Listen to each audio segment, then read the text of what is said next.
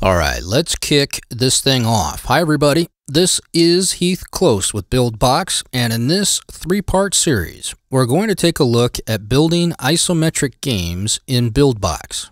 This series is broken into three parts. In part 1, we're going to talk about isometric art itself. In part 2, we're going to make some isometric art and look at a couple of options for programs to use. And in part 3, we're going to look at making a simple isometric game in Buildbox using the art we make in part 2. This will be an introduction to isometrics, so we aren't going to make anything too complex, just a simple iso jumper. But by the end of this series, you should be better equipped to pursue making your own isometric games in Buildbox. In part 1, we're going to talk about isometric art and what it is and what it isn't, where the word isometric comes from, and what makes an image isometric. So let's dig right in. When I was a kid, I used to love drawing 3D boxes. I would take up a whole page in a spiral notebook just doodling these boxes. I was so enthralled with the effect given when I would connect the parallel lines, and I say parallel in quotes because these images were far from perfect, but when I would connect the parallel lines, I was creating an effect that would bring these images into a dimension that was no longer flat, and in my mind's eye, I just gave my image depth, but what I really gave it was a perspective. In fact, what I was doing was giving the images parallel projection. Some people refer to this as 2.5D or isometric art, but was it really, quote, isometric art?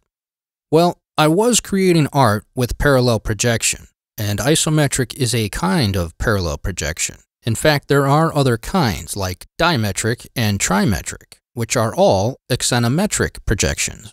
But getting into all that would be way outside the scope of this series. But if this interests you, there is a ton of stuff to learn by Googling terms like parallel projection, axonometric projection, isometric projection, dimetric projection, trimetric projection, and foreshortening.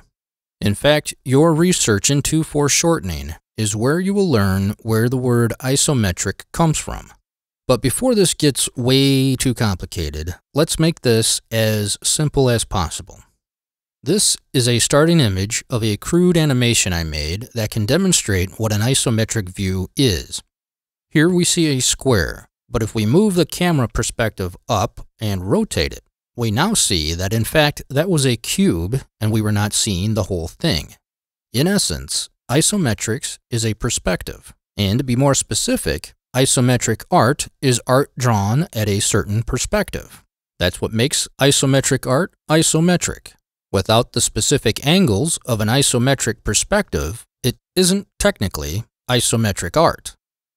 Given that there are specific technical requirements to being isometric art, the word isometric to describe art and perspectives in game design has become the most misused term we throw around. I would be remiss if I didn't let you in on that. But it is also the easiest way to communicate to someone who isn't a professional draftsman what kind of art or perspective your game is using. So, for the sake of simplicity, we game designers will likely continue to misuse that term. You see, if you want to make isometric art, your angles need to be 120 degrees at the corner and 30 degrees from the horizontal. So what does that mean for us as game designers? Well, I can tell you right now, I have never once pulled out a protractor and tried to make sure that my art is at 120 degrees on the angle and 30 degrees from the horizontal. And I would probably still call it isometric for the sake of simplicity and communication. Now, having said that, and having given you this short lesson on what isometric is and what it is not, let's dive in to making some. In the next video, I'm going to show you two different programs, one free and one paid, for making isometric art. I like these two because they take the guesswork out of the angles. So come on back for that one, and I will see you in part 2.